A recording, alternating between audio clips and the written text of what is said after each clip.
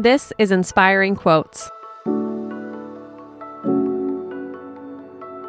Today's quote comes to you from the Dalai Lama. Remember that not getting what you want is sometimes a wonderful stroke of luck. Tenzin Gyatso is the 14th Dalai Lama, serving as the spiritual leader of the Tibetan people.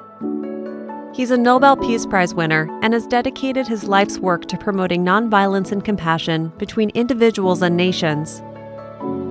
Since the 1980s, he's also worked extensively with modern scientists to develop evidence-based techniques for mindfulness and well-being.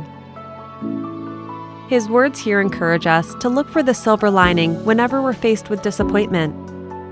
Letting go of expectations may lead to an even better outcome than what we thought we wanted.